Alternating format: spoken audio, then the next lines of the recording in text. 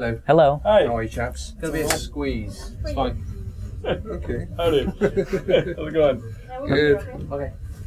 Thank you. Hello. Where should I sit? And I'm Asher. Nice to meet you, Nice to meet Asher. you. Nice to meet you. I'm Adrian, the Adrian. producer. Aren't you like a famous the gang singer? that we're Asher? doing. Oh, that's Usher. You think of there's Usher, there's Asher Roth. Oh, okay. I'm neither of those. Take it away, dude. I guess I am leading. Hi. Hi, Alexey. So I made a game called Threes. Oh, wonderful. You've heard of it? Oh, of Are you course. kidding me?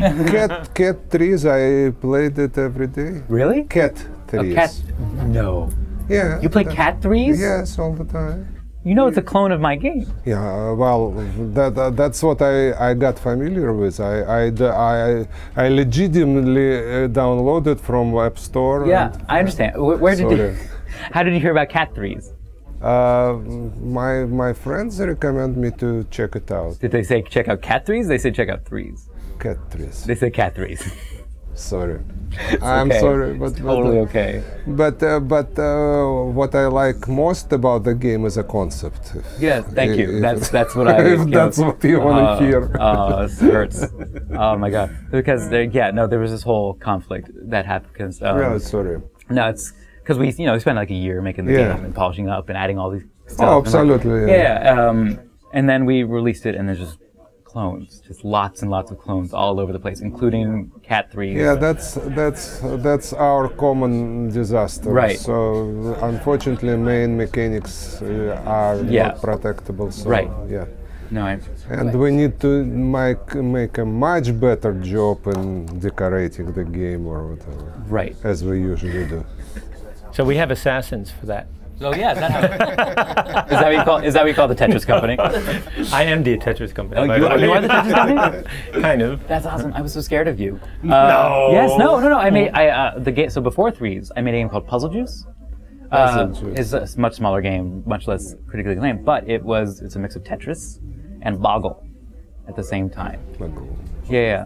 So, but it's a word game. Okay. Right. Yeah. So basically, you play Tetris instead of the lines going away, they form letters, and you have to find words in the letters to spell it. The first attempt was done by Spectrum Holobyte by Wordris. If you Wordris. Wordris, yes. Basically, if you show it to your friend and your friend says, that's Tetris, Yeah. then you have a problem with Right. us. But if your friend says, I wow, understand. that's an interesting new game, then we're cool. Yeah, no, it like totally feels totally different. All Yeah. this stuff, But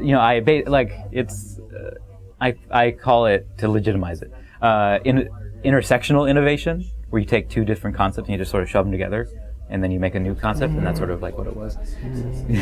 I see. Like I said, if your friend says it's Tetris, then No, I understand. I have no reason to. And did you do your game before 2048 or after?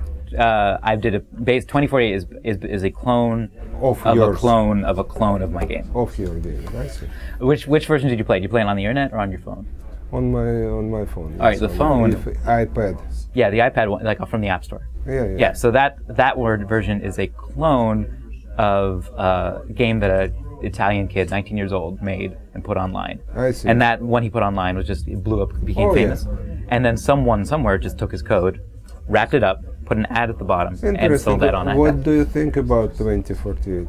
I mean, I think it's definitely a different game. Like Yeah. it's similar. Okay. It's a lot of, I have a lot of emotions about, like a lot of feelings because Okay. I'm new with this game industry thing. Yes. Uh, No. It's professional conversation. So, Yeah. so I really think. What do you think about it? Is it compared to Threes? I think it's less interesting because I really Okay. believe in interesting, Okay. deep game Yeah, design that you can yeah, play over and over okay, again okay. forever. And 2048, you win, or like it's very easy to get there, and there's a derivative strategy and all this stuff. And it's very, very minded game rather than emotional game as Threes. So I really I am very good in 2048, but I really prefer to play your game. Oh, thank you. actually, Yeah. That means a lot because that's really what I care about. Like I know, like and 20. I say it not to make you agreeable. It's just true. Oh, okay, that's like thank you. And he got me to play it. Oh really? We don't meet very often, but when we do meet, he introduces me to the games that he's playing lately. Because I am so busy with other things now. I've been in the game industry for 30 years Yeah, that now I I don't actually play games on my phone, but then when I meet him, he says, "Oh, you got to check out this new game," and then he gets me hooked on another game. Yeah. Well, 2048 got. You see how popular it got? Yeah, it is, because it's kind of it gives the illusion to people that they could figure it out. Yeah. And make it, and Right. And that's a very good teaser. You should kind of think about it. No, absolutely. No, in a perfect world, I made Threes and also 2048. Like I just released them both. yeah. I'm totally happy with that. And 2048 became this like cultural icon, like everyone was talking about. Maybe. I think it's gonna die earlier than Threes. Really? But we will see. I mean, I hope so. How do you feel when you see people playing Tetris that you just don't know, you've never seen them? Well, it's been a while. Yeah. I got used to it. That makes sense. Basically, I could say that I'm kind of missing the moment when it's a kind of small hall with about kind of 3-4 dozen of people who really kind of involved in it, and it's a commentator who says what's going on the screen. So some kind of this environment. I don't pretend to have a big stadiums or whatever, Right. but the fact that the game is so private now, you just sit with your screen. That's what I feel. It's not enough for me at that point. That makes sense. Have you gone on YouTube and watched people like speed play it, like 1,000 miles per hour? Yeah. That's usual. We've seen those Japanese boys on arcade machine. It's absolutely crazy. But if you spend kind of 80 hours a week for several weeks doing nothing but that, so. Actually, I think they did a lot more than that. Yeah, probably, yeah. But still, it's hours of happiness, I would say. Yeah, and here's the difference. The most games go out of style before you can put in the 10,000 hours. Yeah.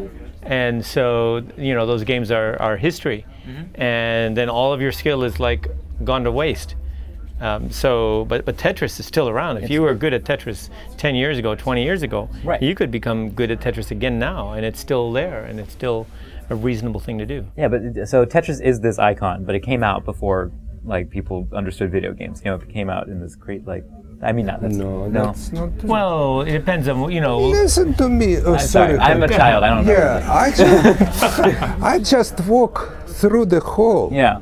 And I stop by. What do you think? What? Pac-Man. Batman.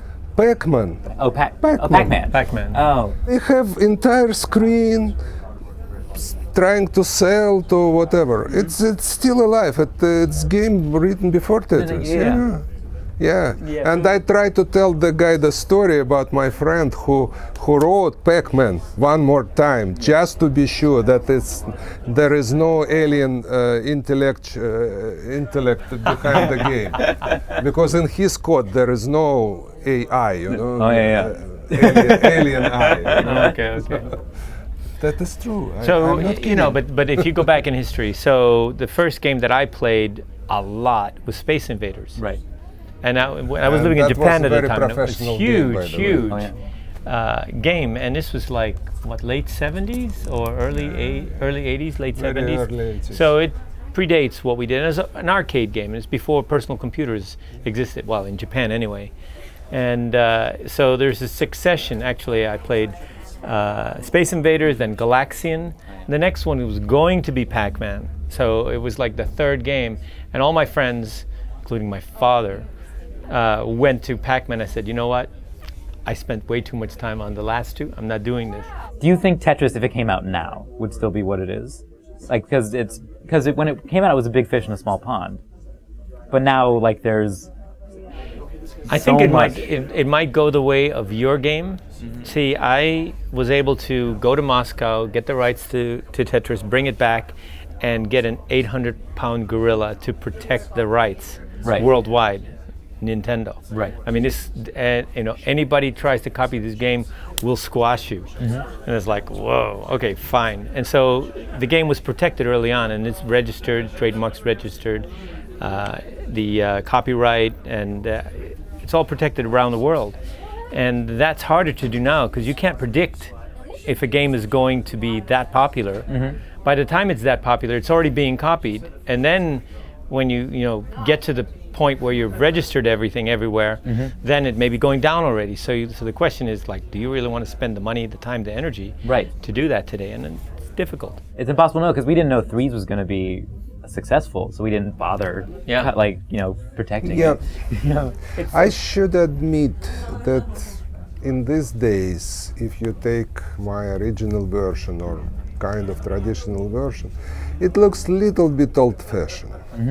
Nobody produced. Yeah, that's how my that's this is it. This is the original Tetris right here. Looked like, yes, exactly.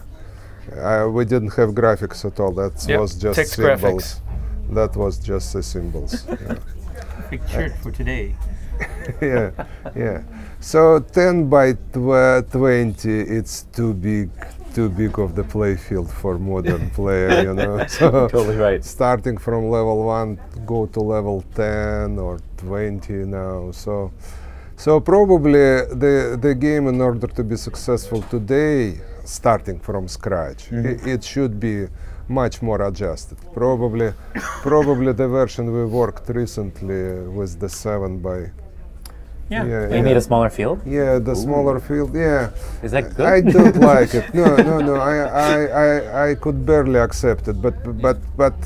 But something like the some adjustment like that had to be made.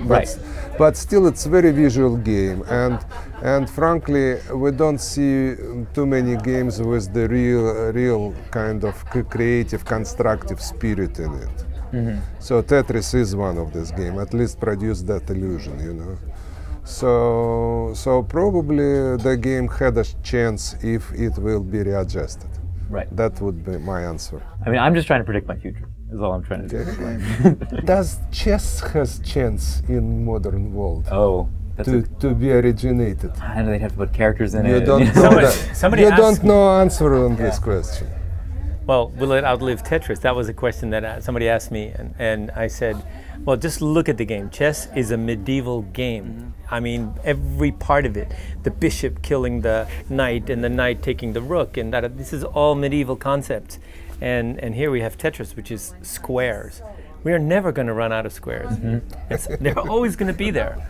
It's not like somebody's going to say, hey, you know, well, this game was invented at a time when they didn't have squares. Yeah, right. No, squares have always been around. What is it about Tetris? It's that feeling of, like, you feel like you can always do a little better. I feel like that's so much of it is just like you feel your skills improving every time, and it's got this feeling of like I can go again, feel it, and it's, I don't know. You guys have probably heard all the poetry. Is that a game? Isn't that a general thing about a game? A good game. Okay, fine, a good game. Yeah. Yeah, so there are a number of games which don't have it, where there's no skill involved. You know, my background is role-playing games. There's no skill involved. You have to put in the time, and your character will develop, and your character will kick ass at the end of the day. But Tetris, there is no character that does anything for you. You're the guy who's got to do all that. Yeah, you're good job on hitting the mic there. My mic. That's the beauty of Tetris is, and you know, like I think games that I enjoy is like I can feel myself improving, and it's not just numbers going up. Like, I don't know if you guys, have you played Spelunky? Spelunky. Have you heard of Spelunky? It's this indie game, came out for Xbox and also PC. And it's, do you know the term roguelike? Roguelike. We're old people. That's fine. But basically, it's, you have this little character, he looks like Indiana Jones, and you're exploring this cave, but the cave is randomly generated every single time you play. Yeah. And it's incredibly punishing. So if you know you've got like 3 health and you get hit by a snake, it's 1, -1. You get hit by you fall on spikes, you're dead. You know, like sounds familiar. Okay. Yeah, it's just like super. It's, you know, permadeath. Okay. So the moment that you die, it wipes all of your progress. You have to go back to the beginning, and it generates a new cave. Okay. When you're playing through the game, it's not like there's a level that you're memorizing. You're getting better at that level. You're getting better at the system, and you yourself are improving. And Spelunky is one of these recent indie games that's sort of like. It's less mass appeal because it's a controller and it's, you know, it's kind of a nerdy game, but it's like it has this lasting effect and people are still talking about it after it's been out for like 5 years. Yeah. So it reminds me of I had a happening when Nintendo first mastered up Game Boy Tetris. They sent it to me on Friday, and so we all test played it. And I said the pieces are not random, and I told my guys to count the pieces, and what's the deal? And one of the pieces, I don't know, S or Z, was coming up twice as much as the rest of the pieces. Really? It was really that obvious. And I said, this is not acceptable. We can't publish the game if the pieces are not random, because the fact that they're random is integral to the game. It's part of the skill. And what it told me is that Nintendo didn't have a random number generator. What? Because Mario is not random. None of the game required it. None of the games require a random. It's a pseudo-random number generator, and when you go through the same sequence and go through the same thing happens to you over and over and over again. Oh no! And so I said it's not going to pass, and they sent guys out to my office in Yokohama from Kyoto. It's the first time I got a Nintendo. They sent those guys, the programmer and the producer. They came over, and we spent Saturday working out a random number generator. Oh, wow. It was very simple. It was on the first go around 1 is 1, and this next go around 1 is 2, and just add 1 to each, and so that it spread out that bump on one of the pieces through all the pieces, which meant they're random. Oh, cool. Fine. So then we checked it, and it was random. Fine. But I mean, it was just so obvious that all the other games that had happened up till then were not random. And now we have a game that is completely random, which means that if a situation arises, it's a situation that's never happened before. I mean, or the number is astronomical anyway. And so you're not playing anything by memory, and that is a pleasure center. Exactly. Because you're making decisions. You're not doing anything. It's like it's not rote. When you think about it, little children until they're about 6 or 7 years old don't mind to watch the same video over and over and over again. They watch it 10, 20 times. You want to see that one again? Okay, sure.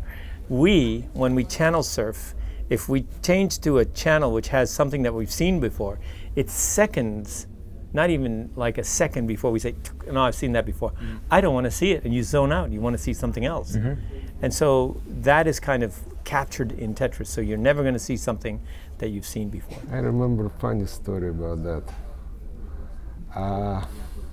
Not even random generator was important for Tetris, but even the seed of this random generator was important. And I did the special effort to get the generator generate a little bit more random number of numbers before the game starts. Right. So I did this kind of advertisement of the name, and I start the random generator in it, and it depends when you hit and start the game. You have the random seed because when I put the same random seed there, it was the same pattern. Yeah, it was not exactly the same, but people did complain. Oh, I see. But it may be, at some point we toying with the idea of doing it the other way, of having a number sequence which is taken from somewhere else. And there's two sources that I've thought about that would be interesting. One is SETI data, the search for extraterrestrial intelligence. So it's coming, it's just basically white noise that they find. And white noise is a random number generator. And the other one is our genetic code. Oh. There's tons and tons of random numbers in there, or numbers in there which we don't know what it means. Right. And so you just be playing human. Like so you're playing. So yeah, you could play your parents, or you could play whatever. And no, we do not. I remember this very clearly. I was at a car rental place. This is in the days when Game Boy just came out, and the guy, we're talking, waiting for my car, and says, yeah, I have something to do with Tetris. And he says, yeah, I hate that game. When I'm playing, it knows I need the eyepiece, and it just doesn't give it to me. I said, the pieces are random. He says, nope.